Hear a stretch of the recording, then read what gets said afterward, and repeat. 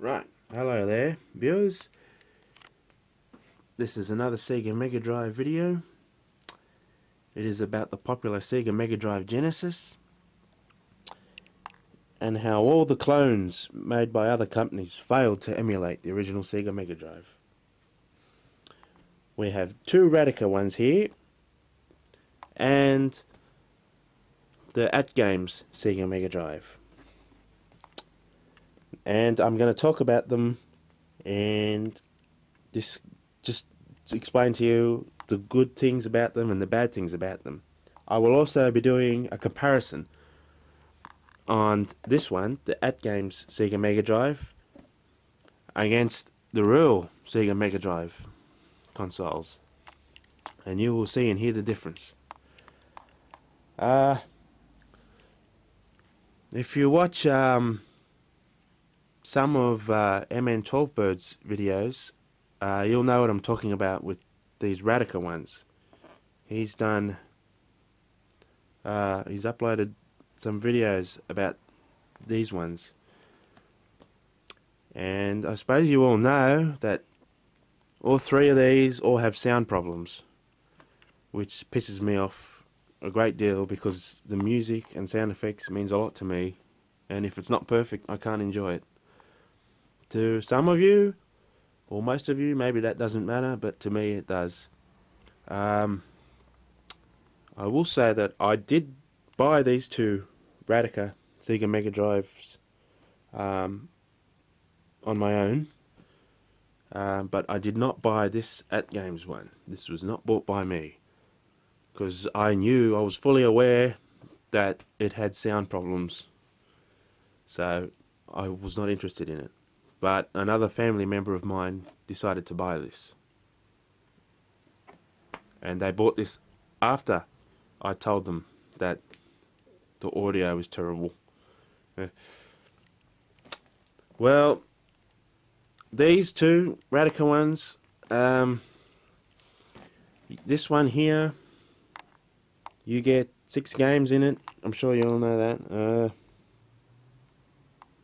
Popular SEGA Mega Drive games, mind you: Sonic 2, Echo the Dolphin, Alex Kidd in the Enchanted Castle, Game Ground, The Ooze, and Columns.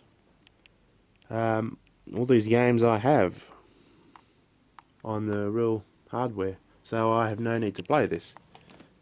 And then we have the Street Fighter 2 Special Champion Edition Radica plug and play, which only has 2 games in it. The popular SEGA Mega Drive Genesis version of Street Fighter 2, and bonus game included, Ghouls and Ghosts, which is also from Capcom. Yes. And if you've watched the Income Company Classic Games Rooms HD, who also uploaded a video on this product here, you'll also know what I'm talking about. I've got this one, the AtGames one, open here. Here it is. It's only a tiny little thing, but the difference with this one is that you actually get a cartridge slot. This one only has 15 games built in, not 20. And they're different games to the one that has 20 games in it. And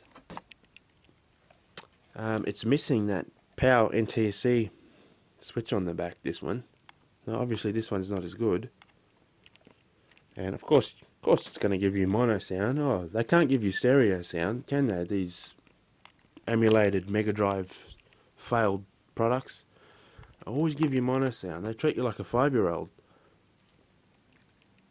when we all know that the real ones could output stereo sound, providing you had the right cables.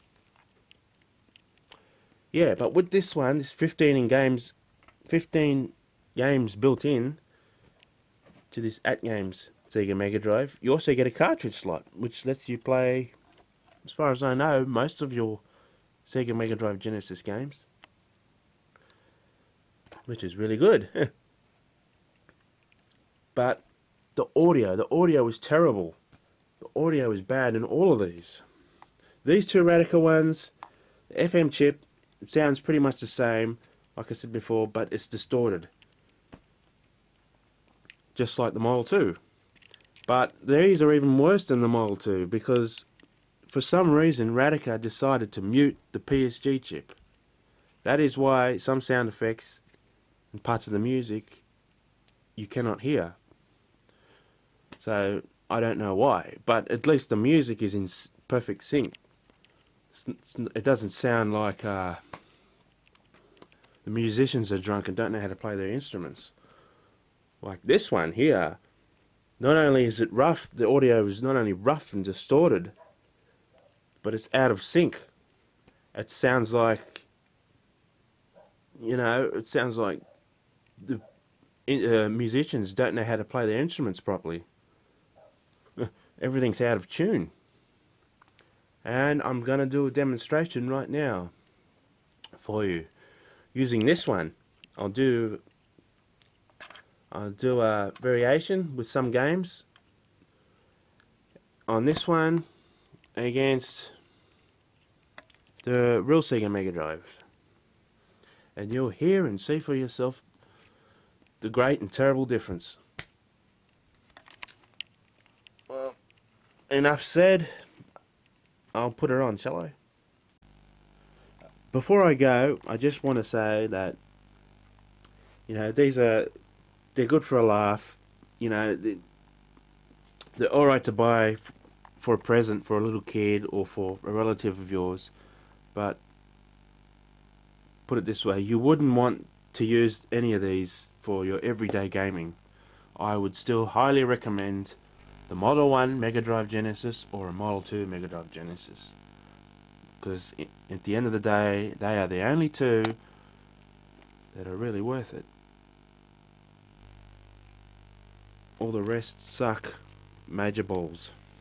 And here we go.